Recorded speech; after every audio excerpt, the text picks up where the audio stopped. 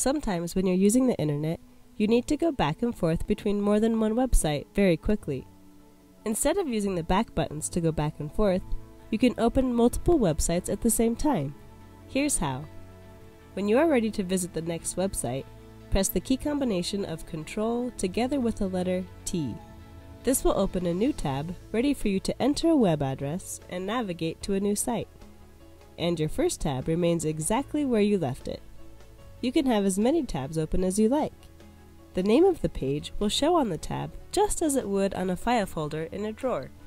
All you have to do to go back to a previous tab is move your mouse over the tab you want to visit and click once. If you're done with a tab, you can hit Ctrl together with the letter W, and that website will disappear. Simple as that. Check back for more great tech tips from your friends at iTOK. Visit us at iTOK.net.